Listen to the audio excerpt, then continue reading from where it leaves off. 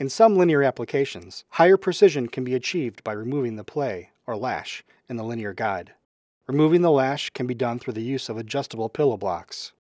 These have an adjustable inside diameter to change the clearance between the shaft and the linear ball bushing bearing, making it possible to obtain zero play or slight preload fits.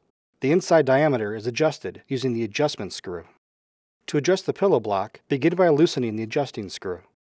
If the pillow block is not mounted to the shaft, mount the block to the shaft. With the pillow block mounted to the shaft, note how easily the linear bearing rotates on the shaft. Tighten the adjusting screw gradually until the linear bearing just starts to grip the shaft. Tightening should be stopped as soon as a slight increase in force to rotate on the shaft is felt. This indicates a zero play or a slight preload fit. With light pressure, the linear bearing should move along the shaft without roughness and rotate without drag. If not, the preload is too high. Avoid excessive preload, as this will cause rough operation, shorten the linear bearing's life, and may damage the bearing or shaft. If using a twin pillow block, one linear bearing should be adjusted with the other one loose.